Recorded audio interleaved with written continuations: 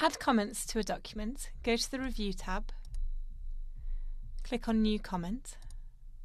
This adds a new panel into your document, which is your comment space. If you select an area of text, you can also right-click and choose New Comment. If you're sharing this with a reviewer can also reply to your comment by clicking on the Reply button. And you can use this to develop an extended conversation about your document and keep all those bits of information in the same place. This is a very useful tool in conjunction with the track changes that we covered in an earlier video.